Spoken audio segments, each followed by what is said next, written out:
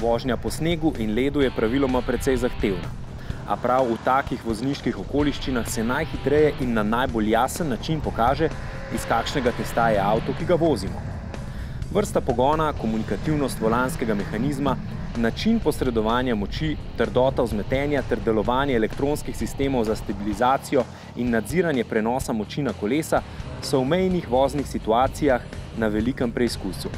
Vse našteto pa so tudi ključne sestavine, iz katerih inženirji sestavijo oziroma uglasijo dinamične vozne lastnosti avta. Seat se med tekmeci, še posebej pa v odnosu do Volkswagna in Škode, še posebej intenzivno usmerja prav v dinamične vozne lastnosti. Zato smo med tokratnim preizkusom njihovega štirikolesnega pogona govorili z vodjem oddelka, ki določa, kako dinamično se bo peljal posamezen Seat. Sometimes you don't have the possibility to set up. We have, for example, on the steering just one setting. We try to adapt that this combination works on every place, and that the car do when the driver wants to do. It doesn't matter of a rear axle.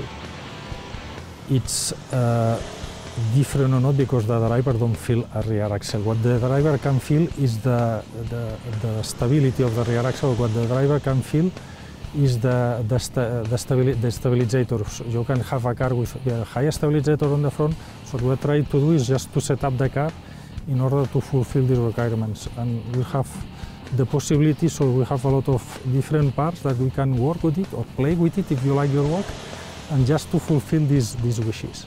Some kind of, it's the same that we do in the carrossery, so you have a more sporty car, you have a more traditional car.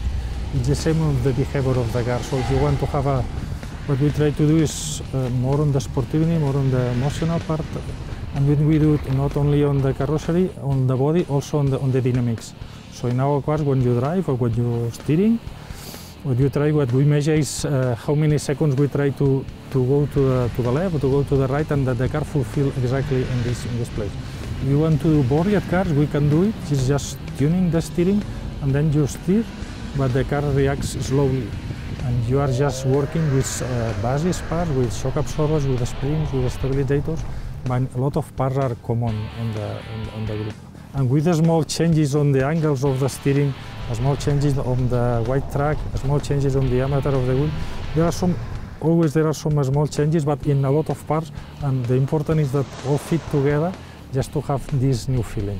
No, the idea is not to do it harder, the idea is not to do it harder, so just to do it comfortable, but that the cars react exactly what we want. So if we just do harder, that was old-fashioned, let me to say that you drive like this. This is not the idea. The idea is mainly that we have a lot of work on the steering. On the steering we have a lot of features because due to the electronics that we can improve.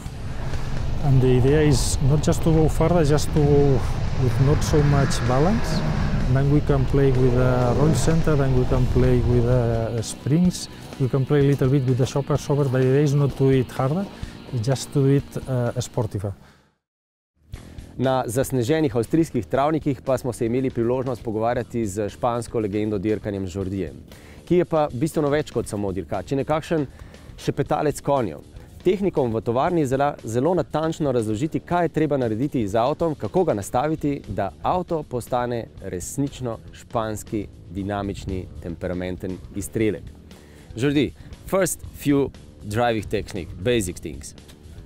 Normally drivers, when they want to drive dynamically, tend to do a mistake, which is that tend to go into the corner too quick. When you get into the corner too quick, the inertia that the car has makes you really difficult to turn, difficult to steer, and difficult to keep the right line. It's very important to brake enough in order to have control when you steer, because the most important part of the corner is braking and turn for the first part. If you do that correctly, the rest you can be very fast and very safe. But if you do that not correctly, if you do mistake in this part, the rest of the corner is more dangerous and for sure slower as well.